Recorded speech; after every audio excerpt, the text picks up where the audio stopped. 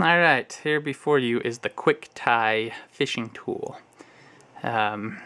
It's pretty simple. It has a little Velcro strap. And this goes in your second finger.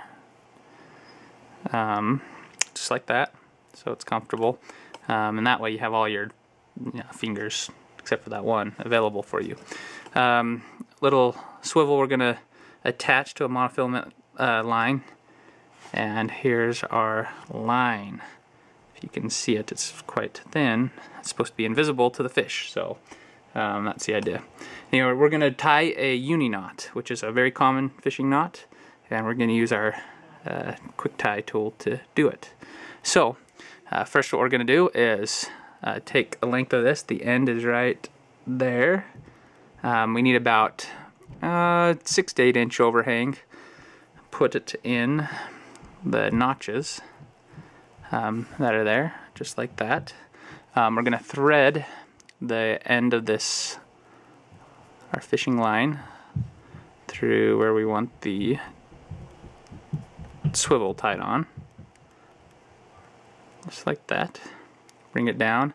There's a little hook here that helps keep it in place to thread that on.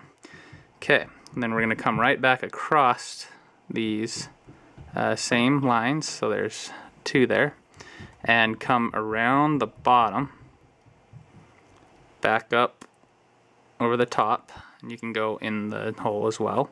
So now you have 3 coming across, and you take this one and you go 5 times, twist it 5 times around the lines. And this is probably the hardest part of the whole thing. 1, and this is why it's nice to have all your fingers free. 2, 3, 4, and let's go 5. There we go. So from there, you just loosen this, just get everything loose, pull it out of the little slits, and take the end of that line and give it a little yank, and there you have your tie. See the knot there? You don't want to get it too tight, but enough. So you take the main line, grab the knot, and it'll slide right down to the end of the swivel.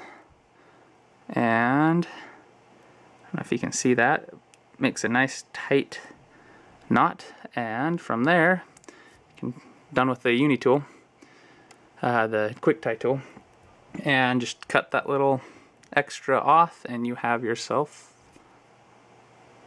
a swivel on the line. Alright, that's it.